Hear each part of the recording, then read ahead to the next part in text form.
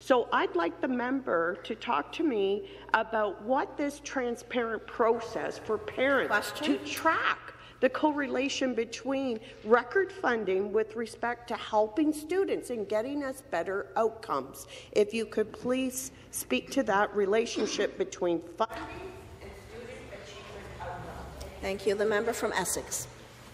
Sure. As my colleague from Simcoe Grey pointed out, the education budget in the province of Ontario is $27 billion, and there's 27 billion reasons why we're committed to the public education system.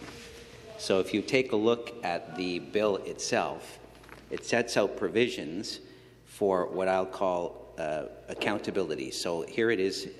The Act is amended to empower the minister to make regulations, to make provisions respecting provincial priorities in education and in the area of student achievement. Because you know what? There might not be other parties who believe in accountability for taxpayers' money, but I sure do, especially when it comes to $27 billion.